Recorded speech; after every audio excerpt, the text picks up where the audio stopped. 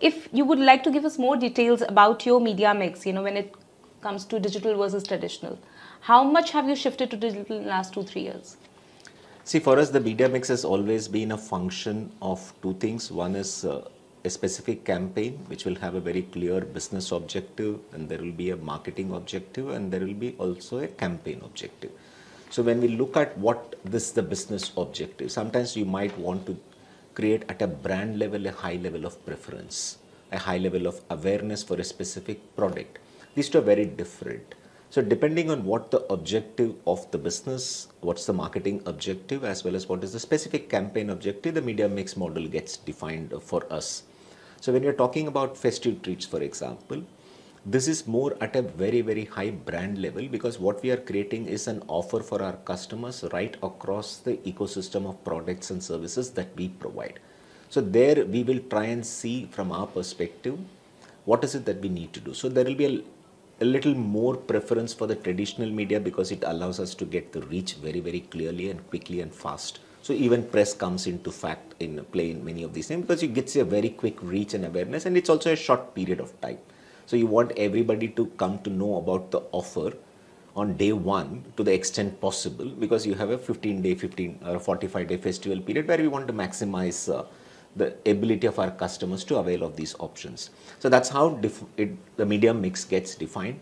When it comes to the direct to consumer business, for example, there are two roles that we need to play. For today's consumer, it might be more about digital, because at the end of the day, I'm targeting a very specific cohort of customers who are wanting to go ahead and experience HDFC Bank's products and services.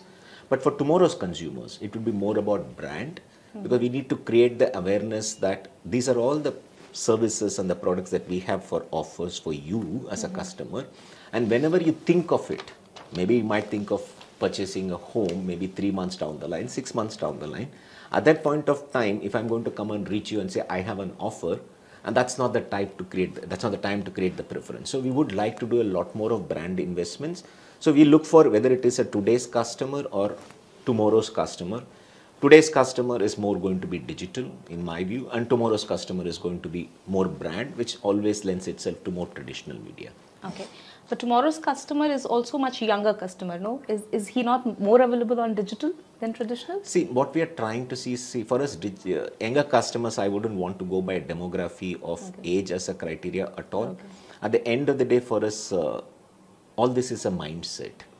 So what we want to do is to reach consumers where they are present. So if you are present in the digital media, we'll reach you there.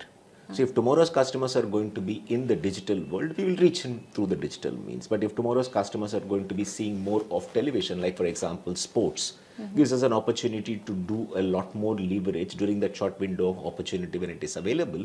And if you look at people who will consume banking products and services, you will obviously see that if they are going to be available on those media, are they going to consume those media, then we'll obviously go.